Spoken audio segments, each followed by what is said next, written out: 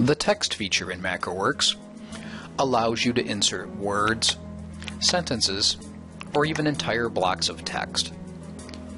Any block of text or character can be pasted into the MacroWorks text box and edited on the fly.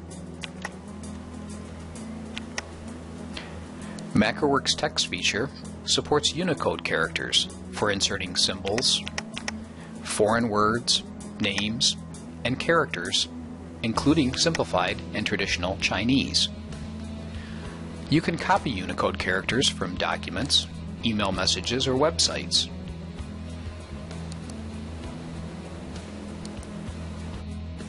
And we've included a link to Windows Character Map to help you find symbols and special characters.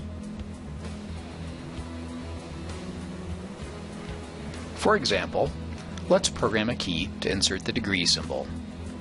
You must be in software mode to use the text feature. Open Character Map from the Tools menu.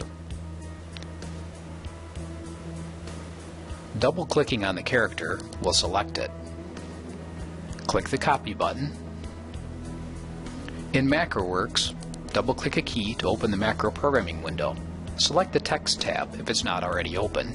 Click into the text box, press Ctrl-V to paste, or right-click and paste. Then click Save. Open WordPad to test it. You can mix other text with Unicode as well. For example, we can make 3 keys for commonly used angles from the key we just programmed. Open the key, select the line to edit, and click into the text box. First we'll add a 45 in front of the degree symbol and a space after it, and save that macro. From the MacroWorks main screen, right-click and copy that key. Right-click on a blank key and paste it twice. We'll open this key for editing and change it to say 90 degrees. Save that key, open the next one, and change this one to say 180 degrees.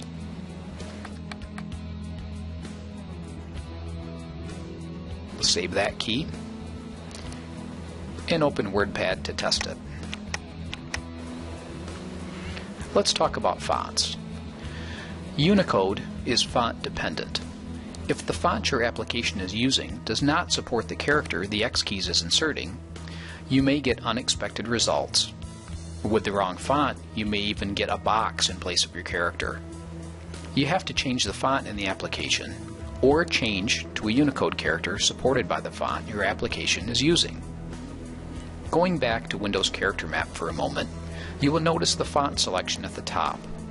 You can use this to check which characters are supported in which fonts and select the appropriate font. A good practice to ensure your Unicode character will behave reliably is to insert the character in the application where you'll be using it. We'll select this one from Character Map and insert it in WordPad.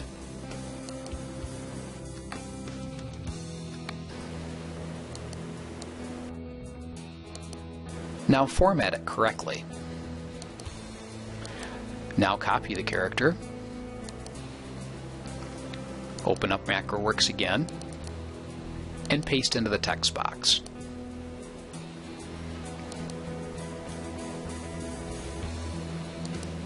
You'll see here how we can type and insert this character from the X keys, and it retains the correct information. Thanks for watching this tutorial.